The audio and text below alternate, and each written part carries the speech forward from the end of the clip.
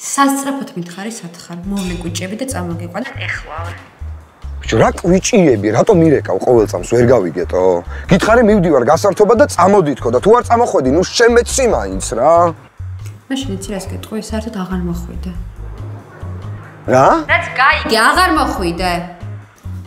ნუ შემოდიხარ. რა? ნუ შემოდიხარ. წადი სადაც გინდა იქ. მე რა ვიცი, რატომ მოხვედი? მომენატრე და იმიტომ. დავშორდი ცოლს. რატო? ტვინი მომეტყნა და იმიტომ. ფეხმძიმე თუ არა? რა?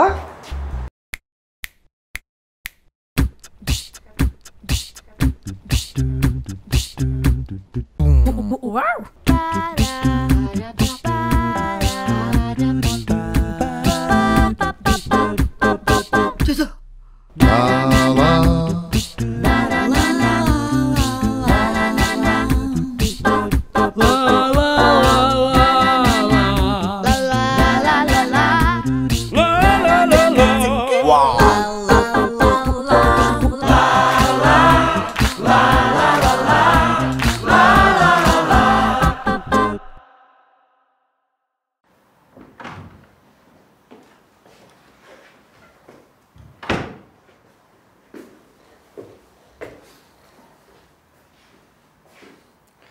ფეხმძიმეთ ხარ მასლა?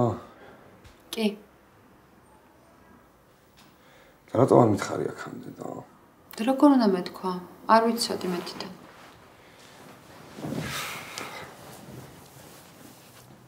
არაფერს თქვენს არ აპირებ? რა უნდა ვთქვა, არ ვიცი. ალბათ უნდა გაგიხარდეს პირველ რიგში. ნუ ეგ ხო იასნი.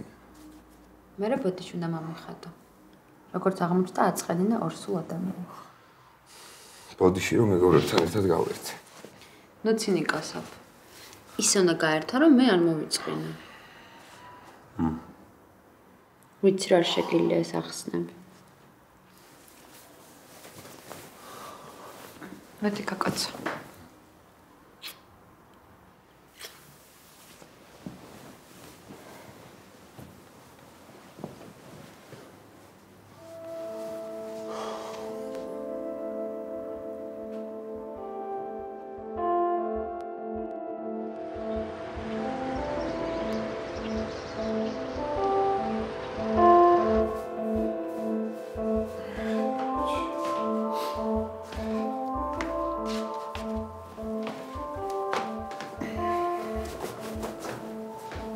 შვები.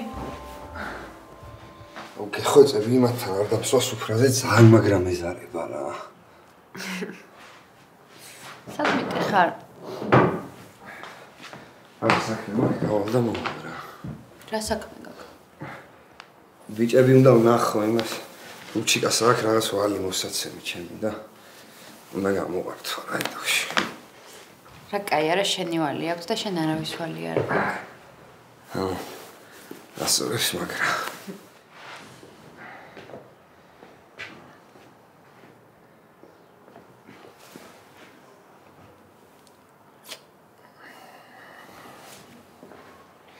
Давай.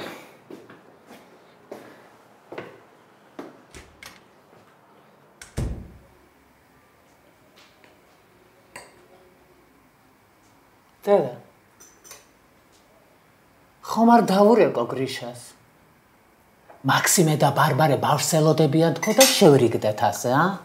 რა სიტყვი ნატო კაკაჩია? რა შეინტერესებს გრიშას ბარბარეს ორსულობა? თან მაგას მიიღებს ნამიოკად. ო. ხო მართლა, ისა. იყო დნმ-ის პასუხი? არაჯერ. და რატომ არ აინტერესებს ნატო? აქამდე ძალიან აქტიურად იყო ჩართული მაგამ ბავში. შენი ხათრით. და ეხლა შენზე გაბრაზებული და სულ არ აინტერესებს არც ბარბარე და არც მაქსიმე. და რა გაქვნა როგორ გამიგიჟეს ეს კაცო როგორ შემოვირიგო არ ვიცი. ნუ გეშინია ხალბატონო დედა. ეგ უთქვენობას ვერ აიტანს და დაგირეკავთ აუცილებლად. მე რა ვდარჩია. შენ ვერ ხდები კიდევ რომ არ შენ გაქვს საქმე სახუმაროდ. თქვენ ნუ გეშინიათ ხალბატონო დედა. ხალხი ისე კარგადაა გაზარმაცებული. ქალაქგარეთ კი არა, ქალაქში წამოსაწოლ ტაქსებს იძახებენ ხოლმე. და ასე თუ გაგძელდა და ყველა წამოწვა, ჩვენ კი წამოვდგებით ფეხზე.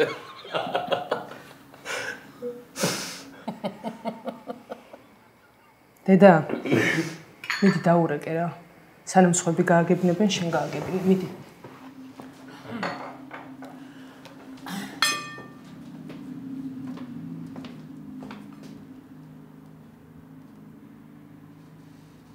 მე დედა არ შემიძლია რომ აღწედება როგორ მაწყენინა. არ შემიძლია. ხაბატონო დედა. აი ნახავთ რა. აი ნახავთ. თუ გრიშა კაკაჩიას მე თქვენი წრემლები ვაპატიო. აი ნახავთ. რატომ მიგზავნია მის თანატაკი მაზღარა სიძეთ? რატომ მიგზავნია მერტო?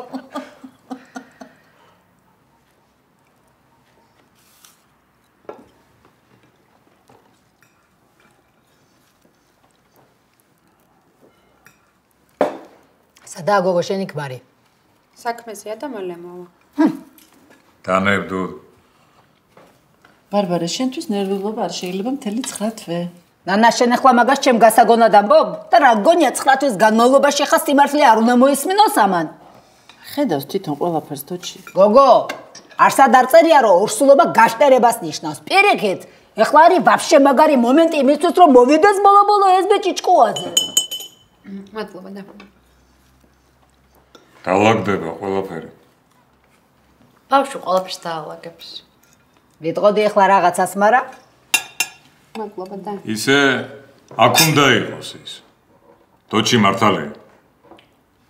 ბაბუ, არ იცოდა დედა და მამა თუ ჩამოდიოდნენ. რა შუაშია გოგო, დედა და მამა თუ ჩამოდიოდნენ არ იცოდა. ახლა ის 1 წუთის განმავლობაში არ უნდა მოგშორდეს გვერდიდან. დოჩი, შენ არავინ არ გეკითხება. და თავი დამანებე რა. ახლა არ მეკითხება ხო, ბარბარიკა არავინ. ეხლა ამბობ ხო ნანა შენ ჩემ გასაგონად რაღაცებს. ვაბურდავ და დაბურდავთ ყველაფერს, მერე ხო კაია დოჩი. დოჩი მიდი. დოჩი მიუვარდი. დოჩი დარეკე. დოჩი გაპუტე.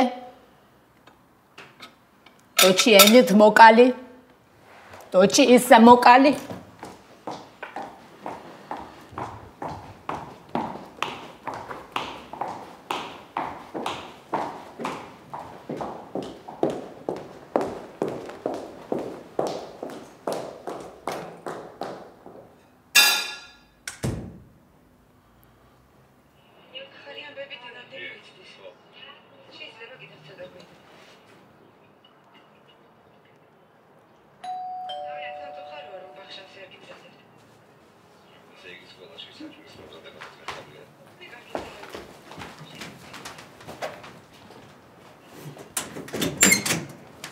ვადი.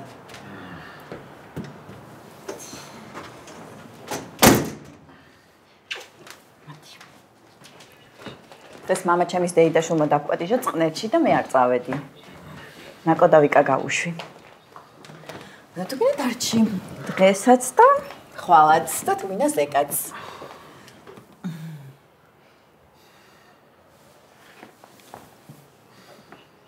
რა გჭირს? გეხვეწები კივილი არ დაიწყო, თქს ხო რა. დედა შენი? არა, დედა ჩემი. აბა რა მოხდა? კაცი მაგარ გაუგებრობაში ვარ რა. თქვი? ბარბარე არის ფეხმძიმი. რა? ბარბარე არის ფეხმძიმით რა. აბა გავშორდიო. გავშორდი, უშინ გავშორდი. იქ ხო რა. შენ ხარ გონია რომ მარტო ჩხუბით გამოწვევ შენ გამყალო შენ. ნახე რას გიზავ. აჩერდი ერთს. რა გავშორდი? კაცო, გავშორდი. აგიხსნი. მომისმენ ერთ. გაეტრია დედა. მაქსიმე! მაქსიმე! ჩემო ნანა მე და შენ დედები უფრო გაუგებთ ერთმანეთს. პირველ რიგში მე და შენ ველოდებით შვილიშვილს და მე ყველა დანარჩენი. რა თქმა უნდა, ნატრული. კაცო, სულ იმას ვამბობდი, დედას. ბარბარიკას დედას შემახვედრეთ მეთქი, დამალაპარაკეთ მეთქი. მაგრამ თოჩი არის ბაია წყვეტავს ყველაფერს, სანამ შენ მარტვილიდან ჩამოხვალ, ან კიდო გაგაგებინებენ იქ ამბებს. მე ძირითადად აქ ვარ. უბრალოდ ახალგაზრდებს ვიტოვებ სახლში მარტოს. რას ვამბობ იცი მე? აი ეხლა როგორც მე და შენ წყნარად ამშვიდად წყვიტავთ ბარბარიკოს შემდგომი პერიოდის 2 კვირის მენიუს, ისე მშვიდად და წყნარად გადამწყვიტავთ ყველაფერს. რა თქმა უნდა. რა თუნდა ამას დოჩი დაამბავი? დოჩის ძალიან დიდი ამაგი აქვს ბარბარაზე. ნანა, მომიყევი ერთი კარგად შენ მითხარი. ანგელოზივით ბავშვს, რამდენი კაცის დიდით, რა საჭირო იყო კიდო ეს, დოჩი, ამისთანა დედა, ამისთანა მამა და კიდო უფრო ამისთანა ახოვანი და უდიდესი ბაბუ. ყველანი ერთად ვიყავით ჩართულები და ბარბარეს სულ მილანიდან ჩამოტანილი ერთხვა მთელი ბავშვობა. დოჩი ამარაგებდა იქიდან. ასე იძახდა, ამნაირმა არავინ უნდა იაროს. არც მარტვილში, არც თბილისშიო. რა ვიცი მე თვითონ კი დარჩა გაუთხოვარი და. არ მეჩქარებაო. ჯერ სადეჩქარება მაგას. ბარბარე ყვავილოვან კომბოსტოს არ ჭამს და იქნებ ხა მაინც დავაწყებინო. შენ უთხარი, შენ დაგიჯერებს. მე არ მიჯერებს. არა? უყურე შენ მაგას?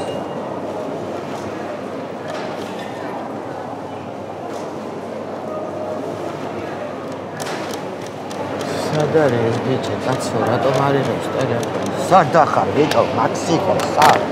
დავიცადე ნანი, რაღაც მინდა გითხრა კიდო. ხო, აბა.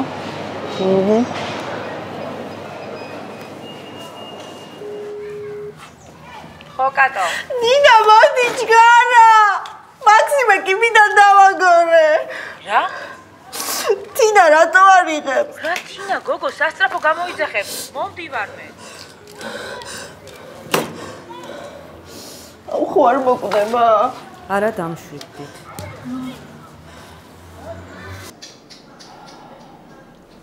შეკამათების დროს ხელი კარი და შემთხვევით დაგორდა.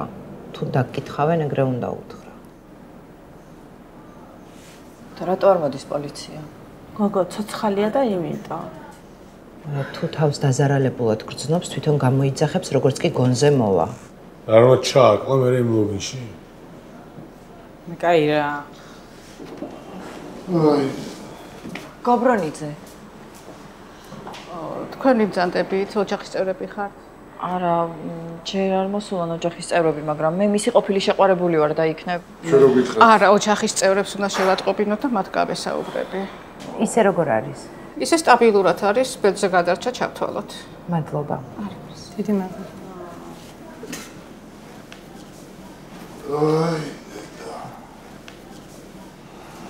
გადარჩა და ეხლა მაინც მოგვიყევი წესიად რა მოხდა? ოჯახის წევრებს უნდა გავაგებინოთ, ესე არ გამოვა. მე მაქვს ბარბარეს ნომერი, მაგრამ ეხლა სულ რომ დამიჭირონ, მაინც არ დაურეკავ. ანდაბა შენ დაურეკავ მე ნატოს და რაღაცნაირად რბილად ვეტყვი. არა, ეგრე იქნება სწარი და მოვამზადე წინა. ოღონდ უთხარი რომ ცოცხალია და არ კვდება თორე, ხო იცი მაგის კივილი. ცნეთ ისე ვეტყვი რომ შენ არ მოგხვდეს. მე მგონი ყველაზე მძიმე ამბები წინ გვაქვს. აქ მიზდეც გაიჩიტება ძმა. თქვი რა შენ არ დაგიგორებია და ეგ არის. რატო დავაგორე მაგასაც ძალიან კარგად ვიტყვი. კატო, ნუ ძაბავისა და ძალიან დაძაბულ სიტუაციას რა.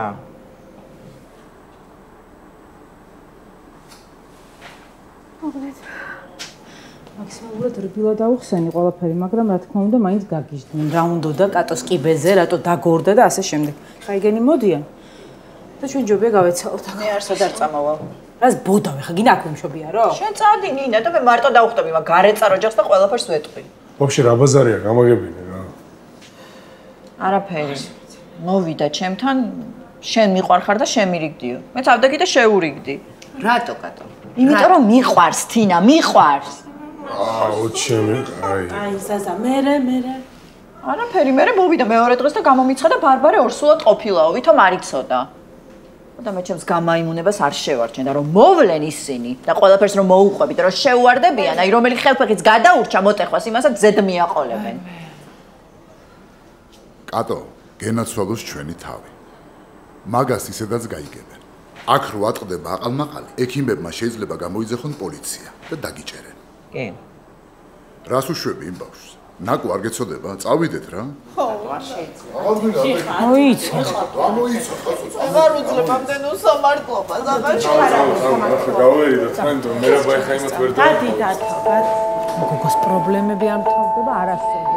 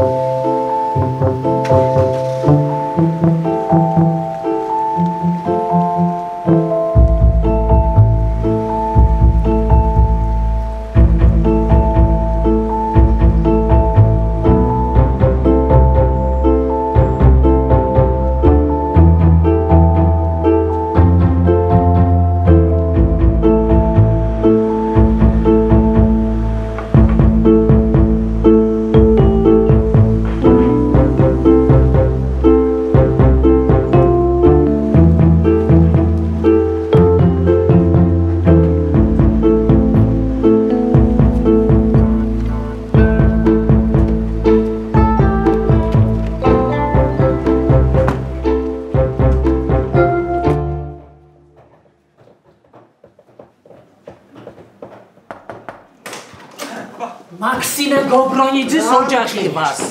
რა ხდება ქალბატონო? არაფერი არ დაგვიმალოთ, ექიმო ყველაფერი გითხარით რა მოხდა. კიბეზე დაგორების შედეგად მიიღო ხალატვინის ტრავმა და სხეულის ზოგადი დაშეშია. დაწყნარდით, აქ უამრავი პაციენტი გვიწევს და ნუ დაგვიფრთხობთ. მაგი აქ შენ მოიყვანა ექიმო, ა? ეკატერინე კირვალიძე. ვინ? ერთი წუთით დაწყნარდით.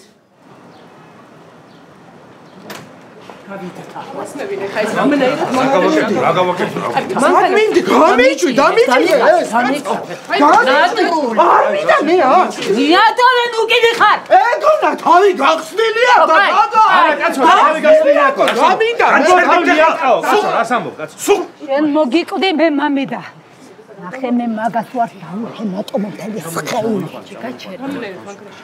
ეხლა წავალთ ყველანი მაგ კახბასთან და ერთი გავარკვევ ძალიან კარგად რა უნდა და იმ ბაშბატონს რატო იყო მის კიბეზე დაგდებული. არ სადაც არ წავალ ჩვენ.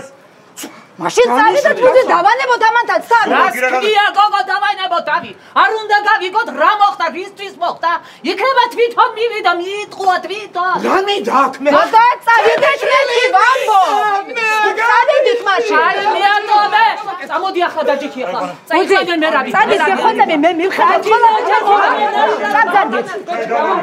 გამოყვები მაგრამ პირველად კი მივდივარ მაგ ამარანთან გასაჩეჩად. ძალიან კარგად ვიცი საცხოვრობ თხა.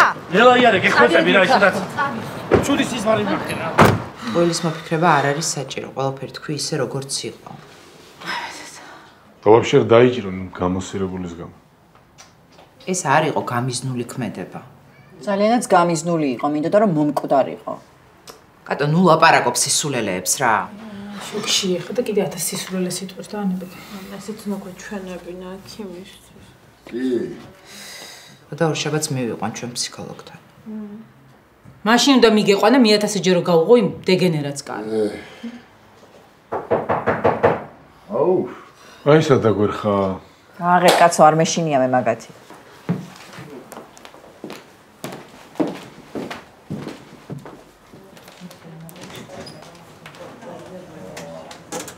ძანდება ერთიას ქალბატონი, ა? მე რა აქ ვარ, ვერ მხედავ? მე ძალიან კარგად ხედავ შენ და საერთოდ შენ თუ ხედავ გოგო რამეს. შენ ვინმე ან რამე თვალში ხوار გეპატარავება შემთხვევით. რატო არ გვინდა რა ხეს ქალების ომი აქ რა გააჩერე რა დამთხო. ჩაჩუმენდა მე რა დარჯია. ცივილურად ვისაუბროთ. ვისაუბროთ და ვისაუბროთ გოგო ცივილურად. შენ გოგო რითვერ გაძეხის ხვისი ქმრებით მითხარი ერთიო? ეგ თქვენი დეგენერატი მაქსიმე ჩემთან მოვიდა ხვეწნა მუდარით. ცოლს გავშორდი და შენ მიყვარხარო. ახ და მაგიტო გავიკეხე ხო თავი? შენ დაღუპე, ჩემი შვილი. რაც შენ გაგიცნო იმის მერე ვეღარ დგამს, ნაბიჯს. შენ რაღაც გაგიცნო იმის მერე, წავიდა ჩვენი ცხოვრება უკან გამიშვით კაცო ხელი ნუმჯიკა. თავი იმიტომ გაუტეხე რომ მეჯიკავებოდა, სახში უნდა და უკან შემოსვა და ხელი ვკარი. რატომ არ მოგხვდა ხელი? თახსირო. ნატო, გეხვიდე უთხარ, ცუდად ხვდა. ნინა, ერთხელ მაინც რომ დაგერიგებინა ჭკუ არ შეიძლებოდა ამისთვის გამაგებინა. უკვე აღარ შემიძლია თქვენი პრობლემების გამო მე აღარ მძინავს ღამე რა. რა გინდა, ვერ გავიგე, მე მივედი? თვითონ მოვიდა, მე მეორე დღეს გაიგო რომ ცოლი ორსულად იყო და წავიდა. ესე იგი მობრძანდა ბედოულათი და გეხვეწებოდა და გემუდარებოდა, ხო? დიახ, და შევრიგდით იმ დღეს. და მე ისე ბარბარესთან რომ მოინდომა წასვლა, გამწარდი და ხელი ვკარი. შენი პირადი თავმოყარეობა საერთოდ გაგაჩნია გოგოშენ, ჰა? შემეშვი რა, ეგ შენი გოიმუნი მსოფხედელობა არ მაინტერესებს და არ შენი უაზრო წარმოდგენები თავმოყარეობა. ხარო ჩაგაფრინდები პირში და გადყლიზავე ნაცლიანად და გაკავებიებ ხელში დააწერე ზემოდან ამომატყლის და გოიმატყ და თელს სვეტობას სააკითხე. ახლა კი ნამდვილად მინდა კაპრი უთხარი მომცეს. და მე არ მაქვს კაპლი. ძალიან კარგი ნერვული სისტემა მაქვს. თქვენ თუ არ მოხვედით ხოლმე აქ. და იქნებ ეს მაქსიმეც მომაშოროთ ერთხელ და სამუდამოდ. რომელი ერთზე გადავირიო ახლა აღარ ვიცი ის ხარი. რასარო ლაპარაკობთ რა? დედმე ბოზე. თქვენს კვითების თანომავლებოთ. ძალიან ხო რა. გამოიძახებენ პატრულს კაცო. პატრულს გამოიძახებენ გაბრუნდებით მე აქ. გამაწოდეთ. არა, ვერ მოვიშორე რა, ვერც ეს მაქსიმე და ვერც მაგის ნათესავები. რატო შემოუშვი სახში, საერთოდ რატო შემოუშვი მაშინ? რატო გამაგები? სულს გაშორდა მეთქი და იმიტომ. ოხ, ათე სექსის თავისუფლება მიგონ. უკულ გავცენ, უკულ ეთვისუნ. ჩინების ოჯახ დუმო ბომბაფუასაკა ჭემაიათხას მუი ბოშ ამარ ბორეკ მოხალისო და მიდგაენ ლიმონკა კომჩეთ ბოშდო აგა გუმოს სირაპეტა და მორალურო არამდგრადი ქალების კომლი. თუ რა? ეჟენი მეგობრები არიან. ყავში ამომიყო. ამისი ცალია მე ამ ხელაგანს. დამშვიდე ბუძი შენ ასე ნუნერვიულობ. მთელი ცხოვრება სახელს ვიკეთებ და მე რამდენად უნდა გადამყაროთ ამ უწესო ქალს. მე ვწვევი. მეძინებ. დაიძინე ბაბუ. და მაქსიმე, არ დამანახოთ. არ დაგანახებ.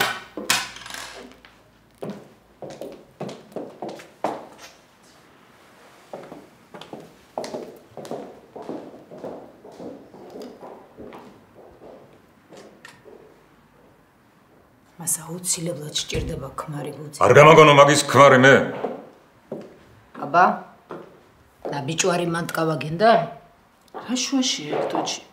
უბრალოდ გაშორებული იქნება და მორჩა. მასწავლე ახლა ანანაშე რა სიტყვის ხალხი. პარიზის ქორწილი რომ ქორწილად არ ჩაითვლება, ხო იცი ეს შენ ძალიან კარგად. ძიმე სურათია. ამასთან შერიგება კიდე აღარ არსებობს. გამორიცხულია ბუძი. არ ვიცი რა თქვა, არა.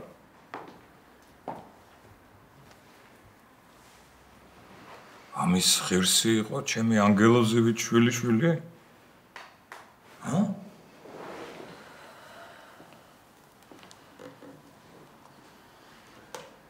იყოს ყველაფერი ისე, როგორც ღმერთი ინებებს.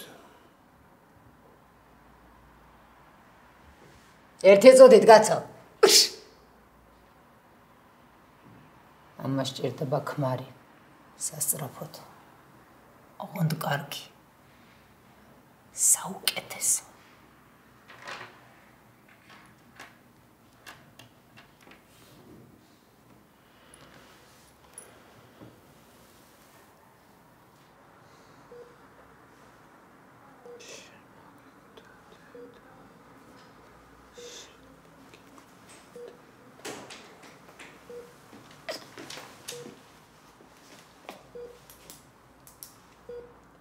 ახლა რო ვეფერები? ვცნობს რამეს? კი ქალბატონო, ყველაფერს გრძნობს, უბრალოდ გამამშვიდებელი აქვს მიღებული. არ გამიმალო, რომ მოიყვანეს. კომაში ხომ არ იყო, ჰა? ნუ გეშინია, სტაბილური პაციენტია. ისე ქვემოთ იმდენი ხალხი იყო და იმდენი ქალი კიოდა და ტიროდა, ვიფიქრე ეს ბიჭი რამდენ ქალს უყვარს თქვა.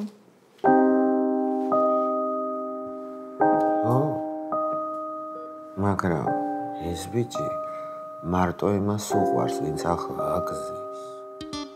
დედა.